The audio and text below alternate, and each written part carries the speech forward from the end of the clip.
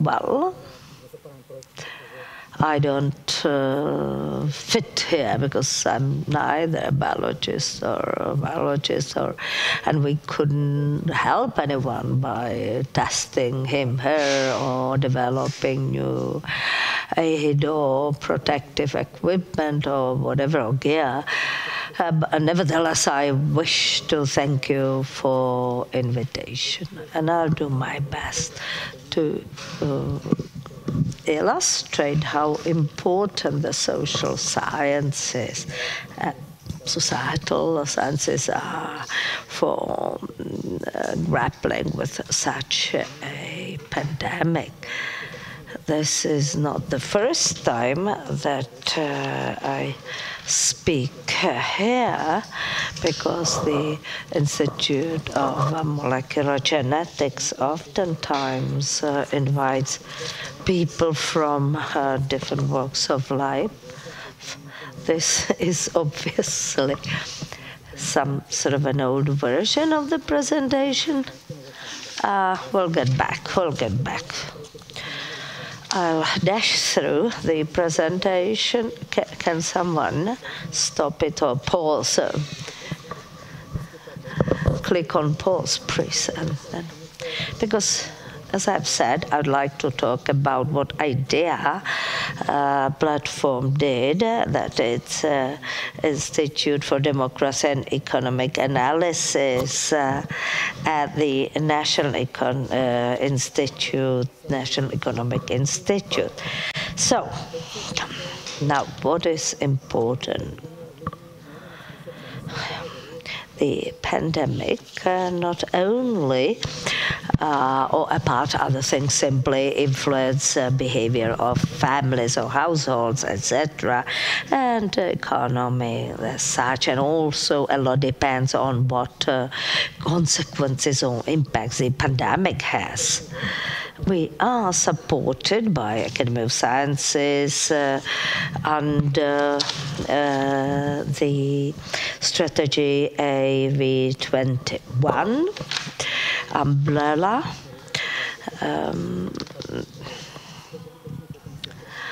And you know, we have high publication frequency fields and low publication frequency, etc.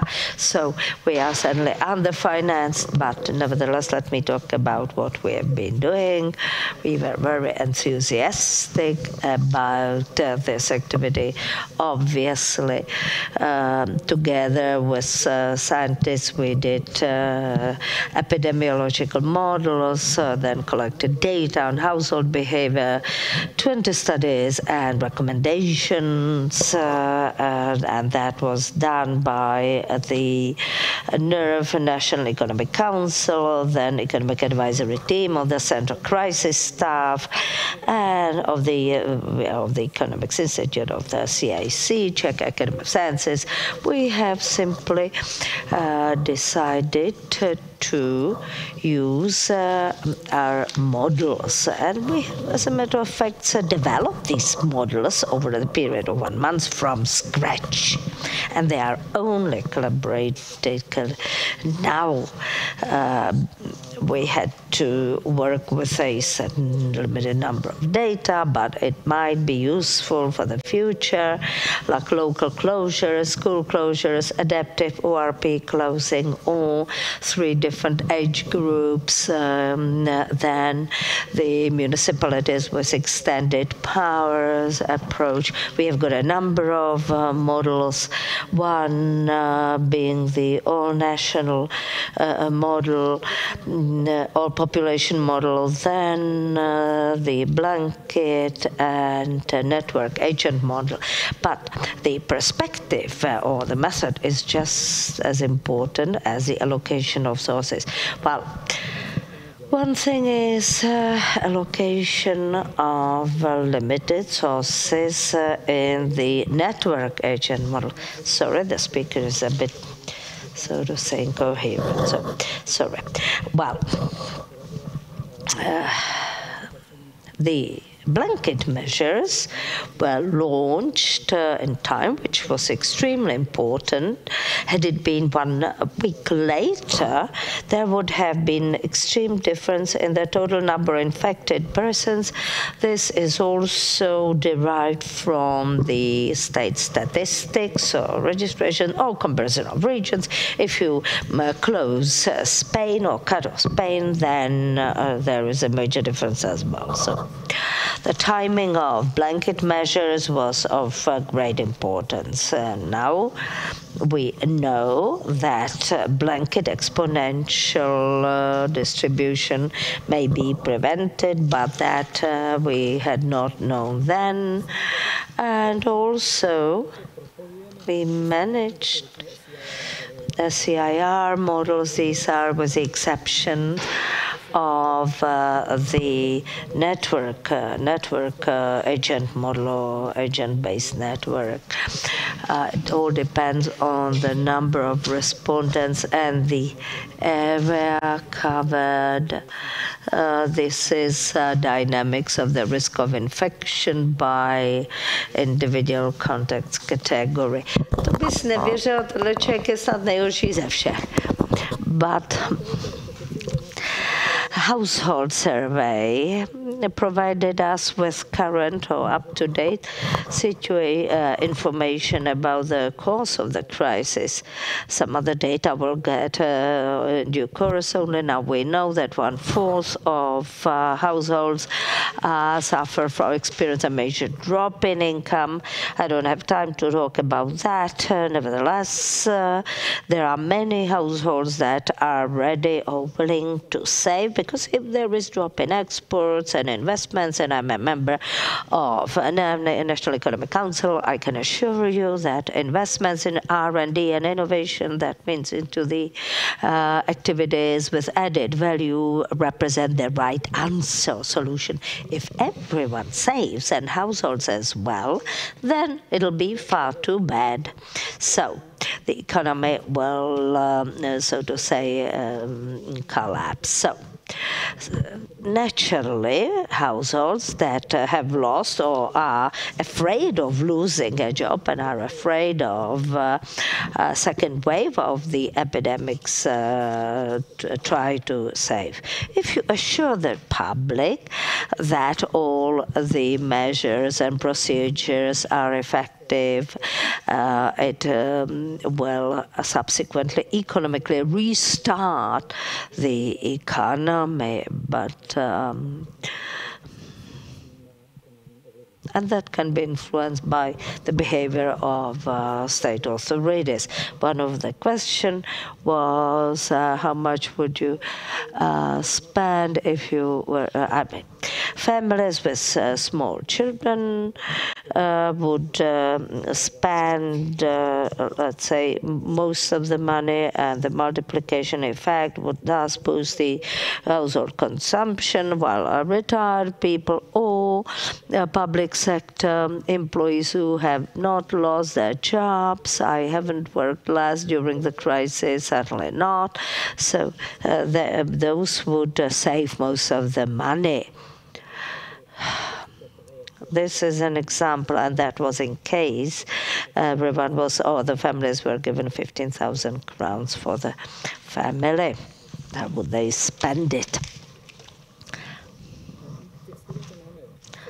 We got roughly 20 studies. Part of them focus on allocation of tests, then studies on the behavior of people, simply behavioral effects during the pandemic. In March already,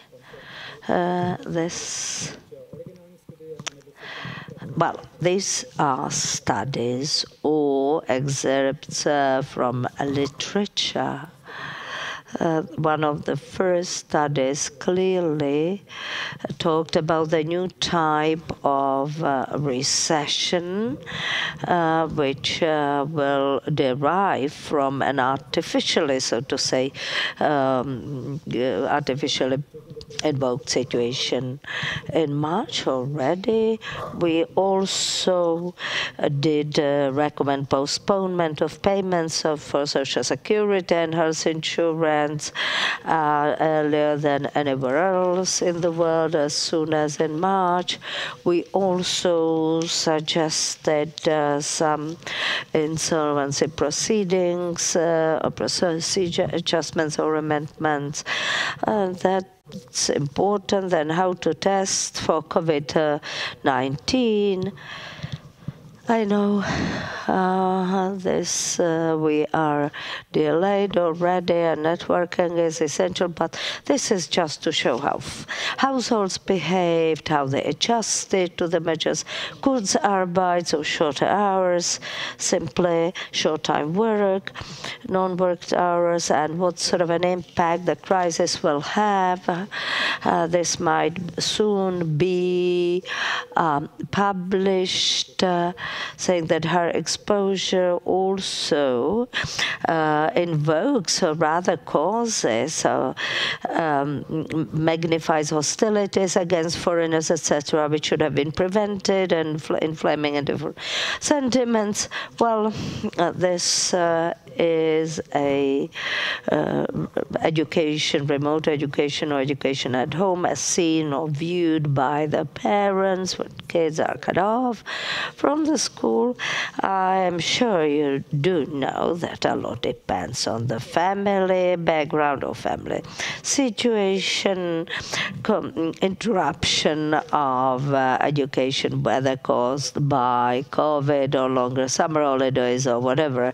Teachers on strike only open up the scissors between the kids, depending on the family's background and setting, and the effects are major, have a long-lasting impact, lifelong impacts and effects, etc. So these are things we should focus on. And it did result in some recommendations about tutoring, or how kids should be perhaps tutored at the beginning of next year, and so on and so forth. So this is to show what social scientists, whether men or women, spend time by, and it's done under the umbrella of Ministry of Health. I might quickly touch upon the following. Isn't this as sort of a trade-off? That means a trade-off between health and economy. Had we not imposed blanket measures or national measures, the economy would have been better off. I could speak about that for some time too, but it doesn't seem to be the case.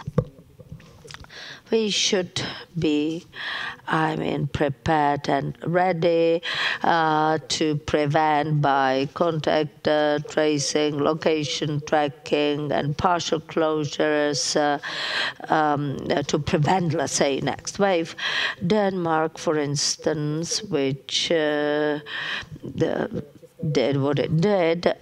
Obviously, when people are afraid, they don't send kids to school, they don't go shopping, etc. And young Swedes who could attend restaurants, the incidence or drop in consumption was not that big in Denmark as against Sweden, where people die in old folks' homes, etc. Sorry. And thank you for attention. I wish to repeat that social scientific research certainly does deserve to be supported in the future too.